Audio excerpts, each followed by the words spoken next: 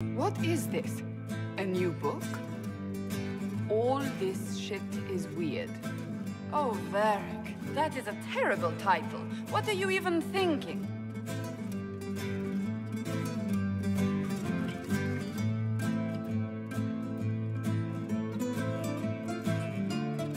The sky churned like a rolling sea on a dark and stormy night, centered on a gaping hole that led to the arse end of nowhere. A hole that spit up many things that day. Comets, demons, and a whole lot of trouble. It's about the Inquisition.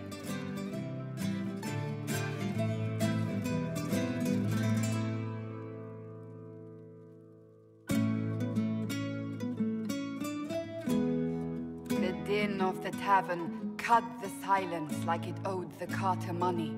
In the middle, in her element, Red Jenny. She looked me up and down, mostly down. "Not playing, weirdy," she said, gesturing with and dismissively eating a sandwich. "Don't write that. Seriously, piss up a row." Sarah made the subtext text, which suited me fine.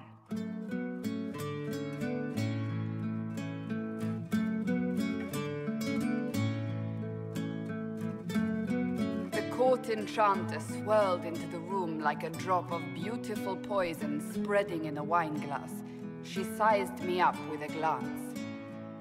"I'm so glad you made it, my dear," she said.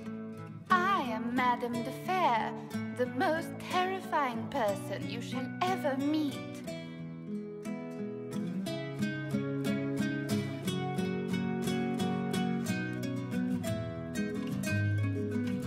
Liliane enfolded Alphonse in an embrace as warm as a serpent's kiss. "I always knew I could count on your support." The Count did not feel the bite of her poisoned dart until it was too late.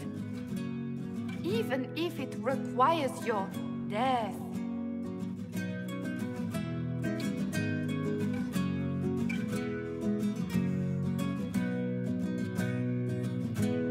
Drops of rain glistened on the griffin medallion grasped tightly in Blackwall's hand.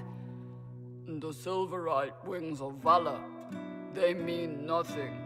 He flung the medal to the cold and uncaring ground.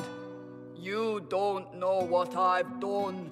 You don't know me." So romantic.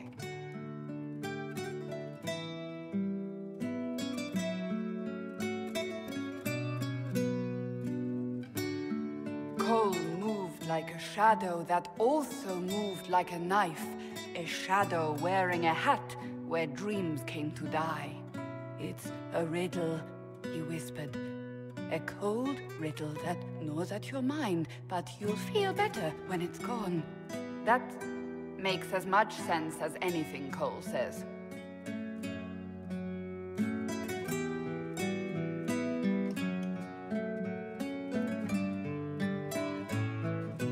Place your herald above the law, Ambassador. "Whose law, my lady?" Josephine's eyes glittered like angry opals. "The law destroyed by rebellion, by civil war, by poor fiscal management. We are the law."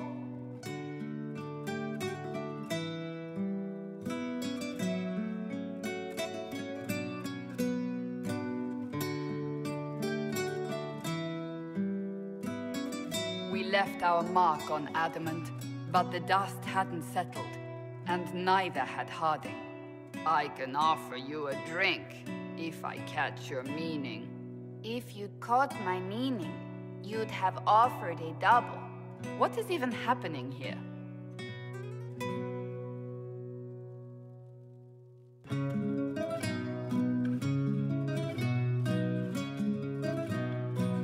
The Iron Bull was a great slab of muscle with horns that could hang a tapestry. One eye scanned for threats, while the other hid behind an eye patch like a chantry sister's old sins. "Come on," he barked, not looking back as he entered. The dancer with the great rack comes on in 5. That is spot on, actually.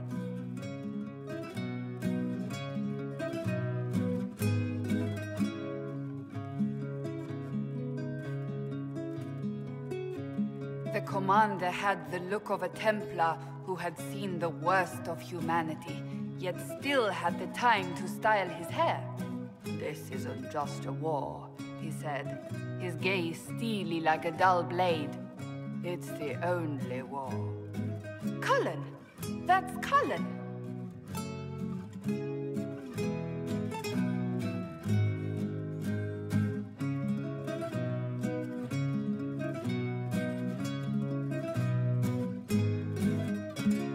The mage wore a class of handsome sneer cultivated by 1,000 years of Tevinter elitism.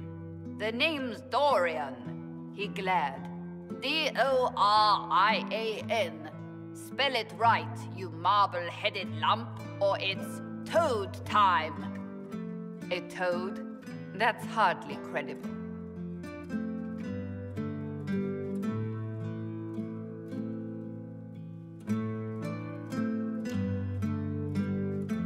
The bold elf spun, mage staff crackling like the city after a good man's murder. "You're crazy!" the Red Templar cried in terror. Moonlight glinted off ears like the knives you never see coming. Better to fade out than burn away. Ugh, Varric.